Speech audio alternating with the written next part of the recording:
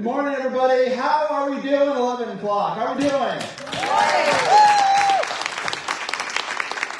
It's so great to be with you. My name is John. Thanks for being here at Life Church, where faith is a journey, not a guilt trip. So, on your seats, there are connection cards to fill out, but there's also pictures of the Home Alone kid. If you pull up that card, that is an invite card. You can put that up at the break room, put that up at Starbucks. You could slap a stamp and an address label on it and mail it to somebody you know. Because this is it. This is the week before Christmas. And we want to let people know about this new church you've discovered. And they can come sit with you next Sunday, which is Christmas Eve. Can you believe it? We're at the big time now, right? This is it. Crunch time. Christmas Eve is next Sunday. We will still have our morning worship experiences at 9:30 and 11, where we will be celebrating baptisms. Yay. More on that in just a moment. Then you're invited to come back at 3 p.m. on Christmas Eve, where we have a completely different, family-friendly Christmas Eve worship experience for you and the kiddos. It's under 60 minutes, so we'll get you in, we'll get you out in time to celebrate your traditions on Christmas Eve. Bring your family, bring your friends, tell your neighbors, literally tell your neighbors, they're looking for a church to visit in Christmas. Why not make it Life Church? So use those invite cards, bring them next Sunday. We will be celebrating baptisms, which is an outward symbol of an inward faith. And if you've never been baptized as a follower of Christ, what better Sunday than on the Sunday where we celebrate Jesus' birthday? Your baptism could be the best birthday present for Jesus this holiday season. You can register for baptisms on our website, lifechurchmichigan.com/baptisms. Go on ahead and register for 9:30 or 11. Tell all your family and friends to come and take obnoxious photographs. It'll be great. We're excited for baptisms next Sunday. And then we have New Year's Eve. We will have church on New Year's Eve. Heading into January, we have a brand new message series called Experiencing Jesus. We're going to do something we've never done before. Every New Year's, you have resolutions. I'm going to lose weight. Yeah, right. I'm going to go deeper with God. We want to help you. We want to get a tool into your hand for our January message series on experiencing Jesus. As a church community, we're going to be reading through a book together called Gentle and Lowly, the Heart of Christ for Sinners and Sufferers. It's not a downer. I read the first chapter last night. It's actually going to fill you up. If you've always said, I want to go deeper in my faith, I want to learn more, this is your opportunity. We have one free copy of the book per household. Additional copies are $10 a piece. On your way out, make sure you grab your household's copy of Gentle and Lowly. We'll read a chapter a day starting January 1st. Goes for 23 days. The Sunday messages will tie right in with what we're reading. You're going to love it. Make sure you get your copy and your free bookmark today in the front lobby. And last but not least, pull out your smartphones. Let's check in on Facebook. Go ahead and check into Life Church Saginaw. You can use the hashtag We Are That Church. Use that hashtag. That's a great one. That way you're letting your friends, your neighbors, your coworkers know all about this church you discovered. Go on ahead and check in on Facebook. So, now that all that's out of the way, we have been talking about the ChristMess that always seems to happen in our lives every holiday season. We approach Christmas with a little bit of excitement. We trim the tree. We go shopping. Everybody's drinking eggnog and having a good time. But then, inevitably, stuff happens. Life gets in the way, and we begin to wrestle with anxiety, with depression, with stress. It becomes a Christmas. And we want to pick up every piece. We want to kill the things that are killing us this Christmas season. And if I had to sum up today's message in a single hashtag, it would be this: joy killers. Every Christmas, we start to get excited, and then life happens, and it becomes a joy killer. We want to rediscover joy this week heading towards Christmas. We want to fight for joy in our lives. You have permission to get excited this Christmas season. Because beyond all the television specials, beyond all the bows and wrapping and presents and shopping lists, this is about God coming down to earth in a body to be with us. That should fill us with joy. At the very first Christmas, God sent out a birth announcement, not to kings and queens, not to presidents and important people, but to a bunch of shepherds. If you've got a Bible or a Bible app, turn to Luke chapter 2, where we read about the very first Christmas in Bethlehem. It says in Luke chapter 2, beginning in verse 8, that night there were shepherds staying in the fields nearby. Now, Bethlehem is kind of like a suburb outside of the big metropolis of Jerusalem. Shepherds were at the low end of the social totem pole. On Facebook, they had no friends, they had no followers. They lived a lonely existence outside the city, away from the hustle and bustle. They earned a meager minimum wage, blue-collar living by taking care of little lambs, growing them up into sheep, and then they would bring them to the temple where these animals that they've attached their hearts to would be slaughtered for temple rituals. Because the shepherds were dirty, they didn't shower, they didn't have aftershave, so they had beards longer than ZZ Top. They were hanging out with unclean animals with hooves. The shepherds that were providing sheep for the temple, ironically, could not walk into the temple. They were outsiders, unclean, stay away. And yet, the very first birth announcement for Jesus Christ came to the shepherds. So that night, there were shepherds staying in the fields nearby, guarding their flocks of sheep from wolves and from predators. But then something happens that they had no idea was coming. Suddenly, an angel of the Lord appeared among them, and the radiance of the Lord's glory surrounded them.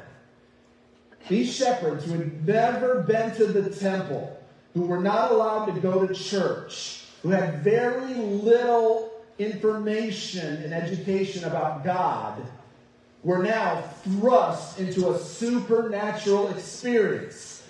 And if they had money, if they were able to buy an iPhone, you better believe they were out there taking photos, because they're like, what is this, right? This is crazy. It says in the text, they were terrified. They were freaking out. Jebediah, do you see that? Yes, I do, Joash. Oh my. But the angel reassured the shepherds. Don't be afraid, he said. I bring you good news that will bring great joy. There's that word. Joy for all people. Not just the people in Bethlehem. Not just the people in Israel. This is going worldwide, just like Pitbull said. All right? The Savior, yes, the Messiah, the Lord, has been born today in Bethlehem. In ancient Hebrew, the word Bethlehem means house of bread. 33 years later, Jesus grows up, and in the book of John, he declares himself to be the bread of life, born in the house of bread. It says that this is happening in the city of David. So there is royalty that runs through the bloodstream of this young Christ child. You will recognize him by this sign, not by legions of guards, not by gold coins and riches surrounding this king. No, you will find a baby wrapped snugly in strips of cloth, lying in a manger. the almighty, all-powerful God, who looks at the universe as if it were a piece of lint, condescended himself, put on the likeness of humanity, and entered our messiness, literally in an animal feeding trough.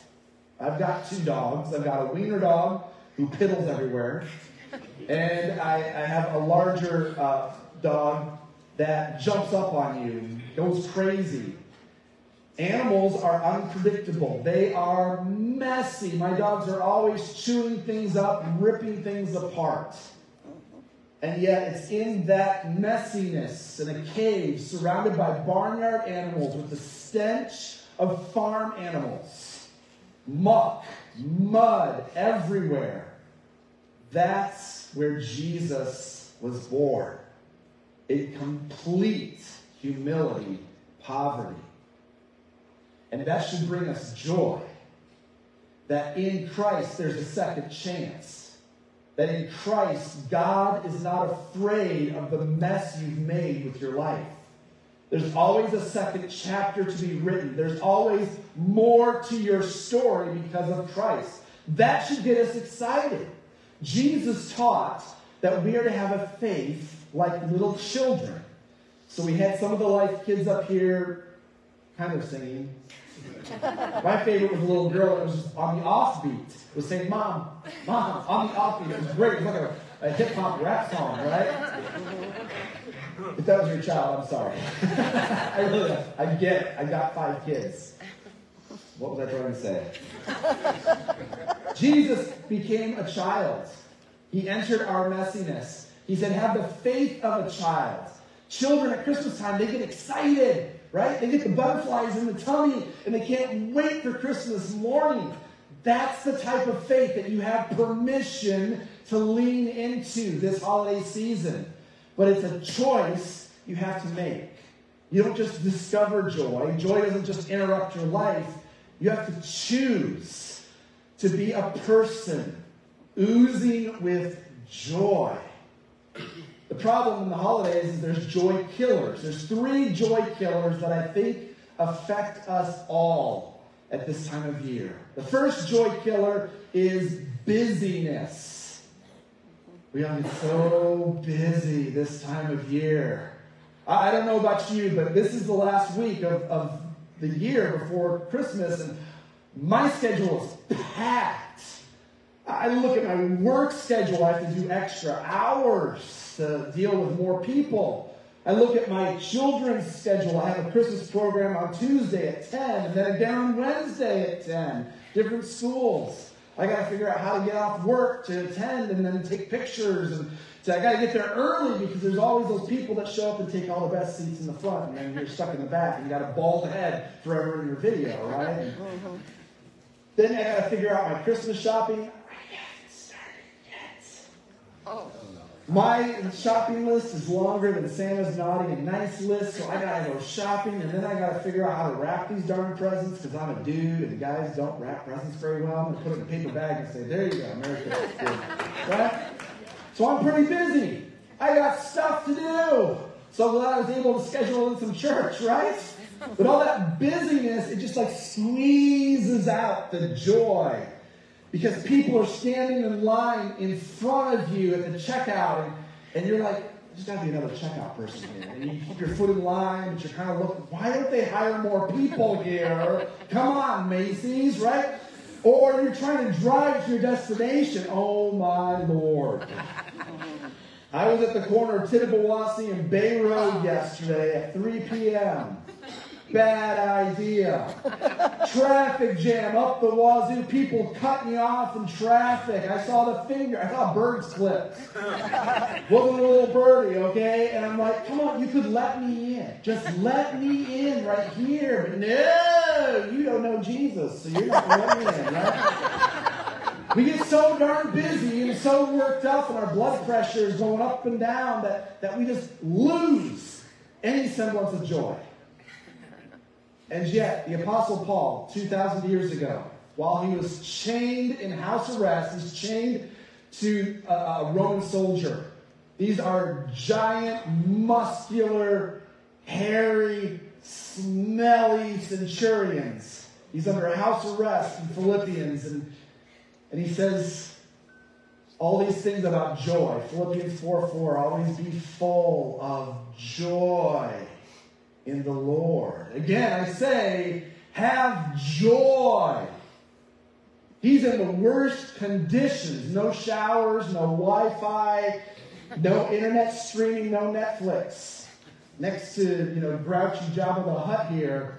And he's not throwing a pity party. He's not depressed. He's not down. He's got an inner joy that he chooses because he realizes who he is in Christ, or whose he is in Christ.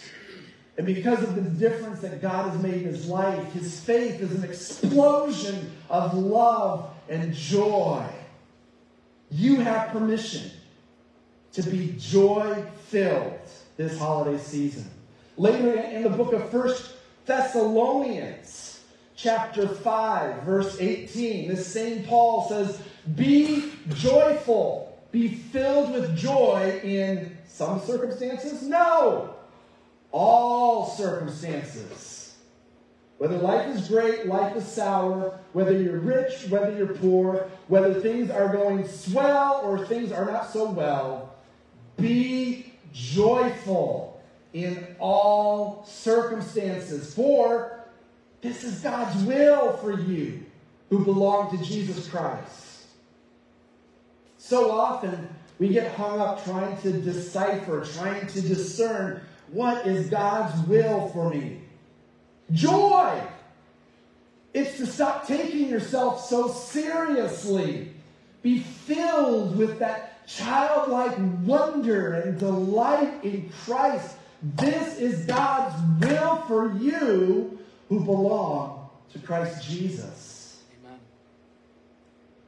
The second joy killer that many of us wrestle with is consistency in our faith.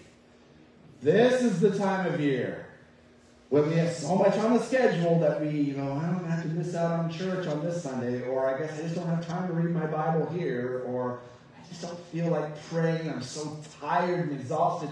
And our consistency in Christ drops. When we are inconsistent in our faith, joy leaks out. In Philippians chapter 1, verse 27. Philippians is a great book. It's all about fighting for joy. Paul says, above all, on top of everything, the number one thing you need to know, live as citizens of heaven, conducting yourselves in a manner worthy of the good news about Christ. So live for what is eternal. If you can see it, it's temporary. If it's unseen, then it matters. Remember who you are in Christ. Live as if you are the son or daughter of the Most High, that the King delights in you. One of my favorite quotes from the late Dr. Tim Keller is, who would dare interrupt a king's sleep at 2 a.m. for paltry askings? That's the type of access that we have when we pray. You matter to God. Your life matters. And if you are a follower of the Carpenter King, you have been transformed for all eternity. And so live consistently, walk in a manner that is worthy of the calling you have. Make Scripture a priority. Make prayer a growth area. Make church a super priority on your schedule, and see what God can do through you. The third joy killer, and I'm guilty of this, is comparisons. We compare ourselves to others. Comparison robs us of contentment and joy. Used to be, when Instagram first came out years ago, you would scroll through It was a great way to share photos with loved ones and with the world. You wouldn't even see an advertisement until, after 20 posts. Nowadays, with the algorithms trying to get more advertising dollars, you just scroll one or two photos and then, wow, there's an advertisement that makes you feel less than. Like, if I don't get this product, or if I don't take this vacation, or if I don't look like this person, something's wrong with me. And we start to compare ourselves to everybody else. And then we buy things we can't afford with money we don't have to impress people we don't even like. The comparison game robs us of joy. In 2 Corinthians 10, verse 12, Paul says, don't worry. We wouldn't dare say that we are as wonderful as these other men tell you how important they are. They are only comparing themselves with each other, using themselves as the standard of measurement. How ignorant! When we get wrapped up in worldly desires and in coveting what is ours, it squeezes out the joy. Instead of Christmas being about what we can give, we make it about what we can get. And when you become Scrooge, your world gets smaller and smaller. But when you become joy-filled, your world gets larger and larger. We've looked at 3 joy killers. Let's flip the script and look at 3 joy generators. 3 things that we can embrace this week as we head toward Christmas and see what God can do in our lives. The first way to flip the script is to remember that Jesus came and he was generous. Because Jesus was generous, we can be generous. What I've discovered in my own life is that when I hold back, when I shrink back with my time, talents, and treasures, I'm like Scrooge. And I become very protective of my little idols. My precious, like Lord of the Rings. But when I open up my life to others, when I become more generous, it makes me lighter. It gives me warm feelings. It generates joy. You and I have permission to be generous with our time. We all have time. Talents, you're all wired in remarkable ways. And our treasures, even our checkbook, can bring us joy when we direct our funds in God-honoring ways. Generosity can flip the script on joy killers. God is generous. God is always giving us things. He gives us life. He showers us with love. Christmas reminds us how valuable we are. That he entered into our world to be with us. 2 Corinthians 9:15 says, thank God for this gift, too wonderful for words. What is the gift? It's Jesus and his message of forgiveness, wholeness, shalom. That generates joy. And we look at the generosity of God the Father through God the Son by the power of God the Spirit. The most famous Bible verse of all, John 3:16. It says, for God loved the world in this way. This is how God showered us and showed us his love. He gave. God is generous. He's open-handed. He gave his one and only Son, so that everyone who believes in Christ will not perish, but will have eternal, ongoing life, uninterrupted. God didn't have to do this. He chose to do this out of love. And his compassion, his generosity should fill us with joy and excitement. You have permission to be excited about church. We gather on the day that Jesus rose from the grave on Sunday. And so then we get to walk in his footsteps. And with our very lives, we get to be generous with others. And when you're generous, there's no other feeling like it. I tell you what. You feel so much joy So much excitement when you can put a smile on someone else's face. 2 Corinthians 9:7 says, you must each decide in your heart how much to give. And don't give reluctantly. Later we're going to talk about our Christmas offering, how we're giving above and beyond our normal offerings so that we can fund our kids and teens programs in 2024. But when it comes time to talk about the Christmas offering, don't get all Scroogey. Don't here's a piece of land. Don't give reluctantly or even in response to pressure. Don't feel any pressure. Every week I say this and I mean it. If you're new today, please keep your wallet in your pocket. Our church is not after your money. For God loves a person who gives cheerfully of their time, their talents, their treasures. That's a way to flip the script and experience more joy, is to be generous in this final week before Christmas. A second way to flip the script is through community. We need each other. There are no Lone Ranger Christians. Even Jesus had a posse, a couple of buddies that he had with him throughout life. He entered into the world alone, but when he grew up, he recruited 12 band of brother type disciples. And he didn't pick the cream of the crop.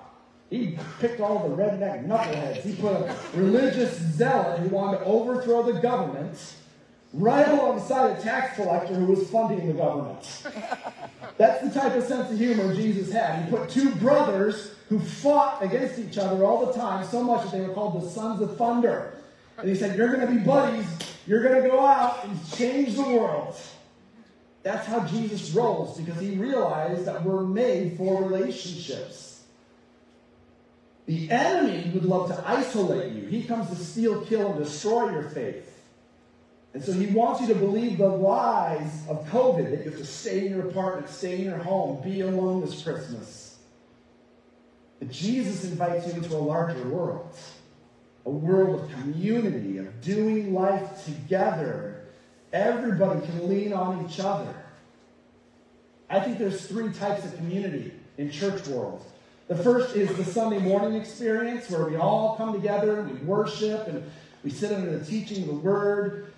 There's something about the Sunday rhythm that brings joy to our hearts, about being together. That's why you like to go to concerts. Concerts are worship services. You're ascribing worth to a band that you like. That's why Sundays at church fill you up. You're ascribing worth to your Creator. That's who you were created to worship. We also experience community in a secondary way through life groups that meet in people's homes during the week. Doing life together. A couple of other men and women who are just as imperfect as you are, who are not into the comparison trap, but are there to cheer for each other, to pray for one another. When life hands you lemons, they bring you lemonade. And you can find a life group on our website. There's new ones starting this January. We also find community in smaller tribes of really close friends, usually 2 or 3 close friends. Even Jesus, he had his group of 12, but then he had his 3, Jim, Pete, John, that he always was doing life with. Maybe that's someone that you text and check in on. Maybe it's someone that you hang out with once a week or talk to once a month. Community is important. Community is there to lift you up when life tries to bring you down. God created you for relationship. So this past week, our family journeyed to Ohio for my mother's funeral. And we had to stand at the front, and receive people. People come to pay their respects, offer their condolences, shake your hand. And, when it's your mom, it's a lot of senior citizens, seasoned citizens, I should say. And they're coming along, and you don't know who they are. You're just shaking their hands and saying, thank you for being here. And then I see this line, and in the line, I see these eyes, and I see a face. And it's a face that I kind of semi-recognize, but I'm not quite sure, and I kind of did a double take. And this man walks forward, and it was my old high school buddy, who I haven't seen in 25 years. He was the best man in our wedding, and then life kind of got in the way, and we lost track with each other, and he lives in Iowa, and his job, he flies all over the place. He's a lobbyist for clean energy. I haven't talked to him in 25 years. And here's a picture of us at my mom's funeral. That meant the world to me. I went and gave him this big bear hug, and listen, men cry. I was sobbing in his shoulder. I couldn't believe that he took the time to get an airline ticket, fly from Iowa to Ohio. I couldn't believe he came to Ohio because those people, oh my goodness, Ohio? Like, they've got problems. The Ohio State, like, get over yourself, right? He came to be with us and to pay his respects and to be a support. That's community. That's community in action. There may be somebody you haven't talked to in years, your old college friend, somebody from your last job that you clicked with but just had lost track of each other. This could be the week that you reestablish community with them. This could be the week that you go on our website and register for a life group and give it a shot and see what God can do through you. You can flip that script of community. In the book of Hebrews, chapter 10, the author of Hebrews says, let us not neglect meeting together. You can't do life alone, as some people do. But encourage one another, especially now, as the day of his return is drawing near. We need each other. It starts with this church, then it grows into finding a group, and then, if you're really lucky, finding those close friends that you can do life together with. That brings joy. If it was good enough for Jesus, it's good enough for you and me. One other way to flip the script is simply to do this. We'll put this up on the screen. Serving humbly. We can have joy because Jesus came to serve humbly. In Luke 19, he says that I came to serve, not to be served. Christmas reminds us that God is a humble God. He's infinite, glorious, magnificent, the most beautiful person you will ever see, and yet he became a fragile baby. The infinite became an infant, as Charles Spurgeon said. The book of Philippians chapter 2 shares an ancient hymn that records this mystery. You must have the same attitude that Christ Jesus had. Though he was God, he did not think of equality with God as something to cling to or to lord over us or to hang over our heads. No. Instead, Jesus gave up his divine privileges. He temporarily veiled his divine attributes. It literally means in the Greek, he emptied himself of his divine attributes. He took the humble position of a slave and was born a human being. It's God in a body. When he appeared in human form, Jesus humbled himself in obedience to God and died a criminal's death on a cross. Jesus didn't enter the world with swagger. He didn't enter the world with 10,000 Instagram followers. In fact, you could argue he only had 12 followers. Son of God. Humility. Always serving others. Think about the Last Supper. If I knew that tonight was my last night on earth and that the next day I would die, I wouldn't throw a meal for 12 people who were going to turn their backs on me. I wouldn't wash the feet of Judas. And yet Jesus did. He humbly served others. He lived the perfect life that we cannot live, and then he died in our place. He didn't have to die on a cross. How humiliating to be scoffed, mocked, his beard ripped, heaving, blood everywhere. The pain, the excruciating meaning of the cross. Yet that's what Jesus came at Christmas to do, to die for our sins. He served us to the very end. His favorite title while on earth was not Son of God, but Son of Man. which means servant of humanity. He's from the house of bread, not from the palace or the Hilton of honor. Everything about Jesus whispered humility, serving others. When there's times that I feel down or depressed, what I find brings me joy is to serve others. I'll text someone an encouragement. I'll pick up the phone and talk to someone and try to brighten their day. I'll show up when no one's here and I'll vacuum. Not because I'm super awesome, but because it brings me joy to serve God and to serve others. The quickest way to get out of a rut is to get the spotlight off yourself and onto someone else. It produces joy. You become a joy generator, and then it spreads to others. And your household can be inspired by your joy.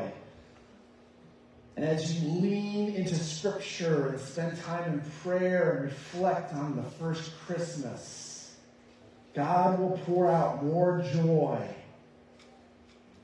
more life, that you can experience what Jesus promised in John 10:10, life abundant. Let me pray for you all. God, we thank you for this opportunity to worship you and to explore your word together. Thank you for all the ways that you've blessed us this past year, Lord, in our lives. The way you've touched families, the way you've raised up new friends. Thank you for this church, Lord, where we can come and have permission to be excited about our faith. We can grow and fumble forward in our faith together without fear of being judged, knowing that no one's got it all figured out. But we worship you, the perfect one. Lord, as we turn our hearts and our affections towards this final song of worship and the giving of our tithes and offerings, we pray that this Christmas offering would be used to impact the lives of children and teenagers in the new year here at Life Church. That we could reach young lives, young minds, with the message of the gospel that transforms, that brings joy, that brings life. So, Lord, we ask for your blessing upon this Christmas offering. We pray this in Jesus' name. Amen. Amen. As you're preparing to give towards the Christmas offering this year, I want to share with you a video I filmed about 2 years ago with my youngest son and youngest daughter. Watch this.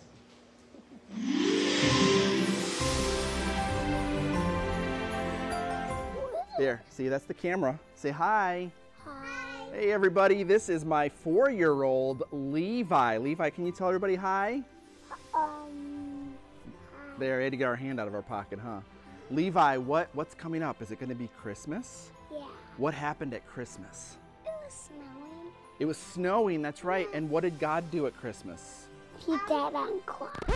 He died on the cross at Christmas?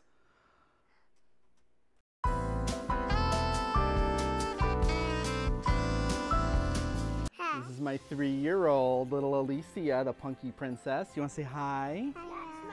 Tell everybody what is coming soon. Snow. Christmas. Christmas, that's right. And what happens at Christmas? It was snowing. It's snowing, and what else? God died on a cross. God died on a cross. Well, that's Easter, honey. That's Easter. This is Christmas. Do you know who came at Christmas? Santa. And who else came at Christmas? Jesus. Jesus, baby Jesus was born. Did God give us his son? Yeah. Yeah. Who's on your shirt? Elsa. That's Elsa. What does Elsa sing? We go. Let it go. Then Elsa sings in his castle. That's right. Anna sings first time forever. Anna sings First Time in Forever, and Elsa's in her castle. And now is the time in the worship experience where we get to share our gifts with God. We get to give of our tithes and offerings. Yay! That's right. So if you're brand new here, please leave your wallet in your pocket. We're not after your money. We're after your connection card, so you can drop off your blue connection card in the front lobby on the way out to receive a free gift. A swag bag! Yeah! Yay! And everybody else, you want to share your gift with Life Church, so go to lifechurchgive.com. Everybody else, we can share our gift at lifechurchgive.com or on the Venmo app. You just tap on Venmo and go to Life Church Michigan, and you can share your tax-deductible year-end gift with Life Church. Or you can give in the basket if you're here on site. Yes. Can you say Life Church? Yay! Yeah, you can play video games if you want. That's fine. Can I do video games? You want to do video games? Okay, can you say bye-bye, everybody? What's the video games? They're over there, but can you say thank you?